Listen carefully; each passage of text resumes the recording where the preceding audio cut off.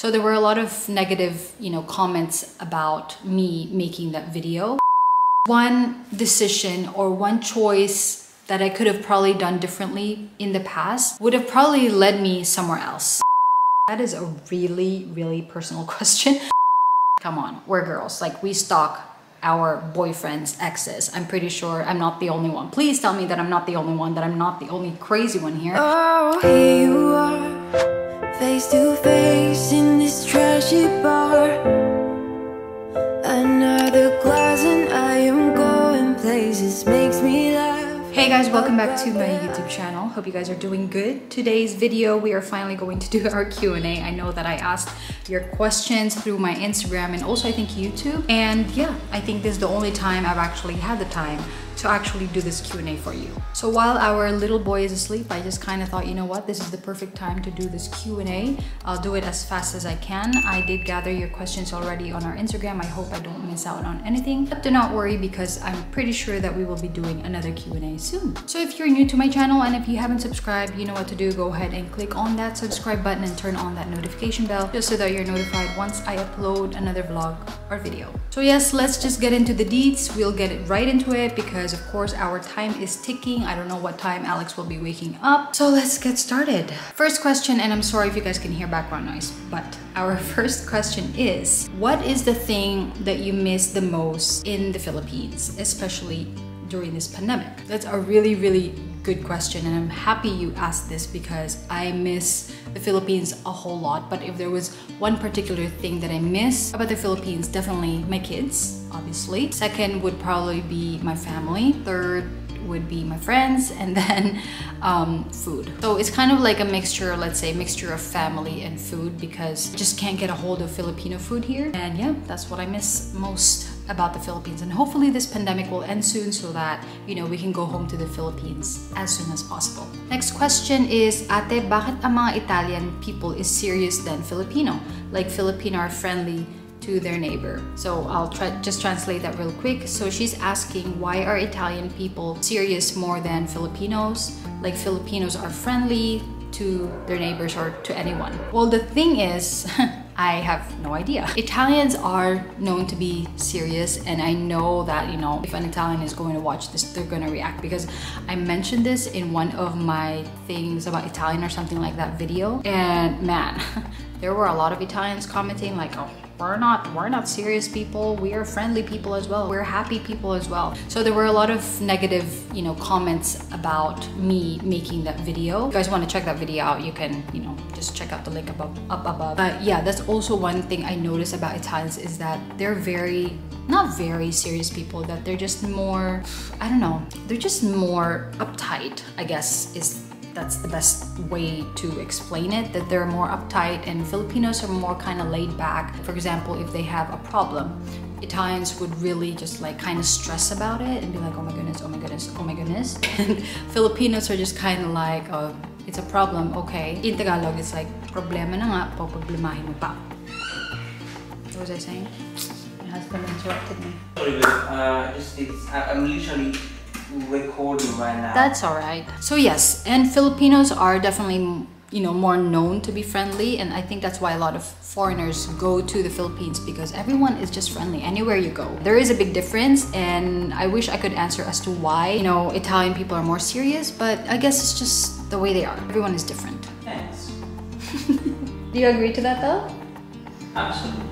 Yeah, good. And next question, Ate, ayaw po ba ng asawa mo ng Filipino food? Or in English, does your husband not like Filipino food? He does like Filipino food. It's just that you don't see me a lot cooking, in my vlogs only because I can't get a hold of Filipino food. But yeah, he likes Filipino food. Like, we really miss the Philippines. We really miss the food that we eat there. His favorite is actually adobo. Like, he said that he could eat adobo any day. But of course, I don't cook adobo every day. Because soy sauce here is just incredibly expensive, but he does eat Filipino food. Next question is, actually it's not a question. Sana in the future ma-meet kita sis, and I hope in the future ma-meet ko rin ikaw. Ma-meet ko din ikaw. So yes, hopefully this pandemic really is just I don't know what's happening, but pandemic hopefully ends soon. I hope it ends soon because there are people that I want to meet. There are places that I want to go to. As if I have the time. Hello, you have a baby. But hopefully I will be able to meet you as well. Anong lasa ng Timmy Green na iniinom mo? Well, it tastes like grass. It tastes like green, like literally green. Like any green leafy vegetable that you can think of, it tastes like that. But actually, the first taste that I thought of when I tasted it was seaweed. That's it, seaweed. Like it's the perfect description of the first taste, seaweed.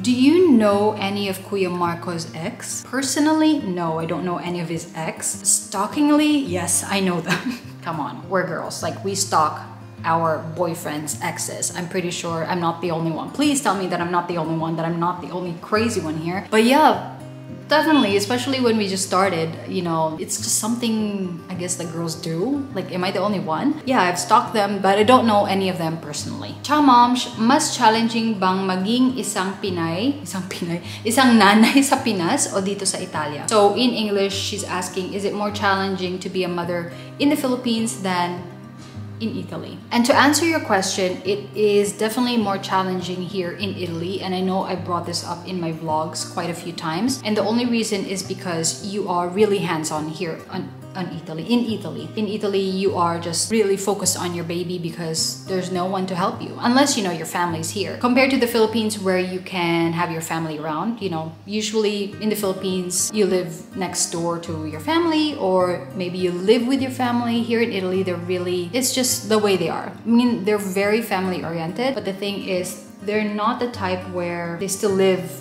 together, like cousins where they live with their other cousins or cousins living with their aunts and uncles. It's just not like that, not like in the Philippines. So it's challenging in that way because you're more hands-on and you're just really on your own.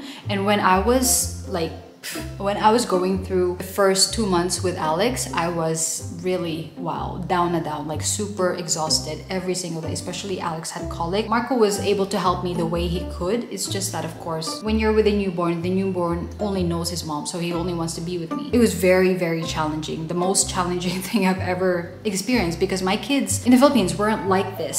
So yeah, they never had colic or gas or something like that. To be a mother in Italy is very challenging. Next question is, how long is the flight from the Philippines to Italy? So if I can remember well, I think it really depends on the airline that you choose. Just hearing if Alex is crying. No, he's not crying. From what I remember, I think it takes around 18 hours or 22, something like that. The first time we flew here, I think it took 22 hours. We took Turkish airline. We had a layover of around an hour and a half or something. Next time we went to the Philippines, which was like 2 years ago, we took Qatar Airlines, which took probably around the same time, and the layover was also, yeah, around that time. So we always choose a layover which is like really short, an hour and a half, 2 hours, because we just don't like staying at the airport, I guess. What was the most stupid thing you've ever done? That is a really, really personal question, but the most stupid thing that I've ever done, there are so many. Let me just think.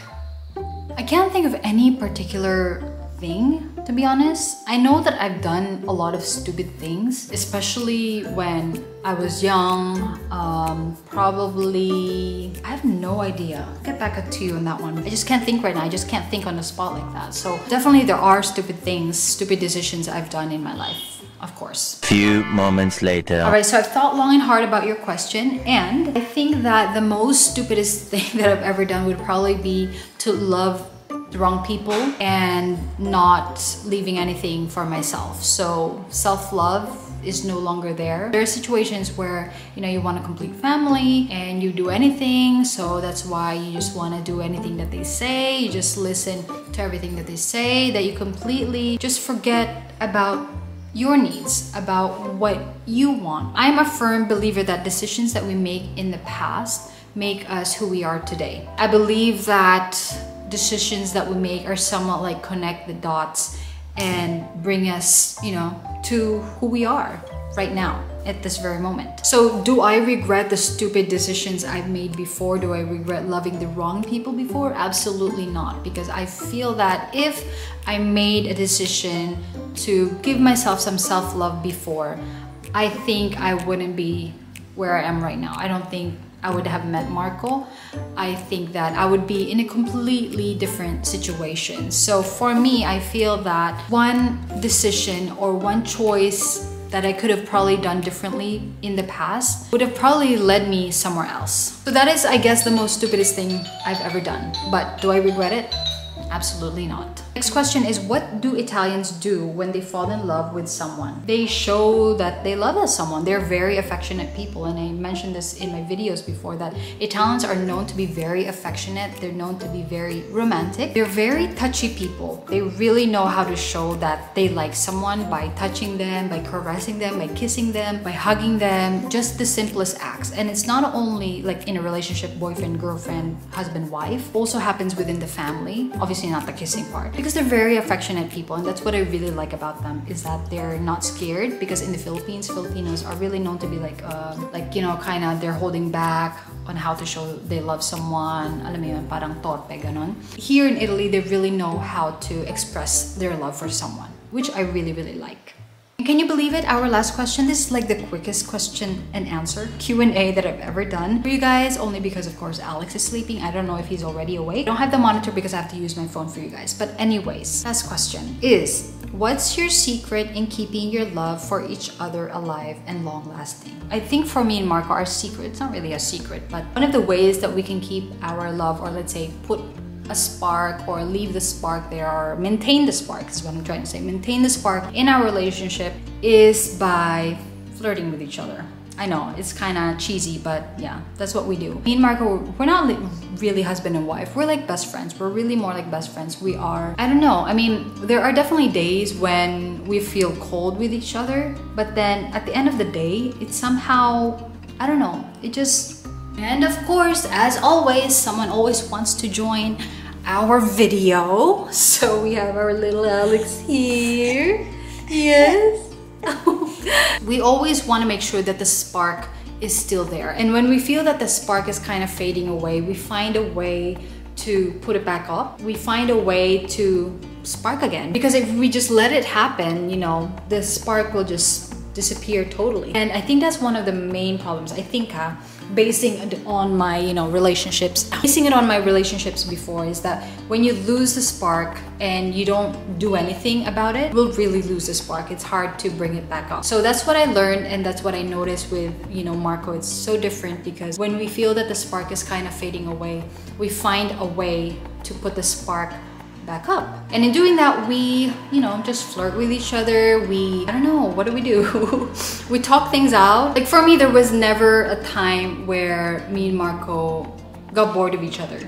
I think that's one of the best things that I can say about our relationship. And it's because, like I said, we act like best friends. And I think that's really, really important in a relationship, you know, to act not just he's my husband, you're my wife. But yeah, I think that is our main secret, is that we keep our love alive by keeping that spark. And that is it. You know, that is it for our Q&A. It is the quickest Q&A, but I do plan to do another Q&A with Marco. I promise. Don't worry, I promise. We have already planned it out, don't worry. But yes, we will do another Q&A with Marco, and I will ask for you guys' questions again through my Instagram. So, hope you guys enjoyed today's video, and thank you guys, thank you for always sending in your questions when I ask for it. Yes, thank you from the bottom of my heart. And that ends our video for today. I hope you guys enjoyed it. This guy's probably hungry, that's why he woke up, so I'm gonna feed him. And yes, if you haven't subscribed yet to our YouTube channel, go ahead and click on that subscribe button and turn on that notification bell just so that you're notified once we upload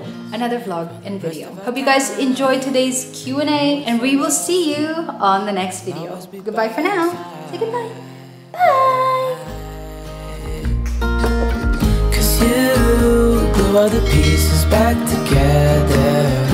Yeah, you take all my wrongs and make them better.